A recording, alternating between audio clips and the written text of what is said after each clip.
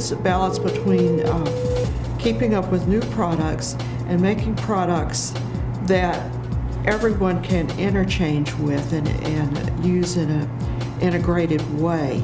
Standards typically involve a lot of cross-disciplinary engineering skills, and it is very common that we have specialists from a wide variety of areas that come together and compose a new standard. Standards for global markets or for global application should be done in a way that is inclusive globally from the very beginning. Their R&D centers, their manufacturing facilities, and their supply chain are extended around the globe. So if that type of a system, that sort of global economy is going to be successful, global standards are really going to be required.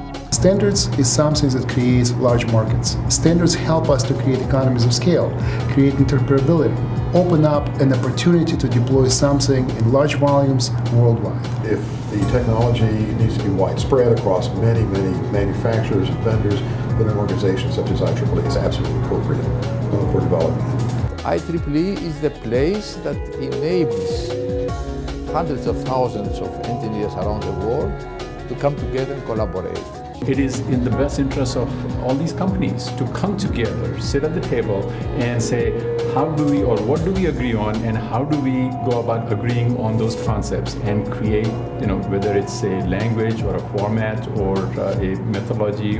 The thing that takes the time, besides the work of actually doing the writing, is reaching international consensus on what can be standardized and what can be left as a recommendation or preferred way of doing things. At the end of the day, everyone is there with the long view in mind, and that standards are for everyone's benefit and for the benefit of growing the marketplace. People have a need, and people want to have a document that they can use as a tool for them to deploy technology. And I think that's the most valuable aspect of what we do.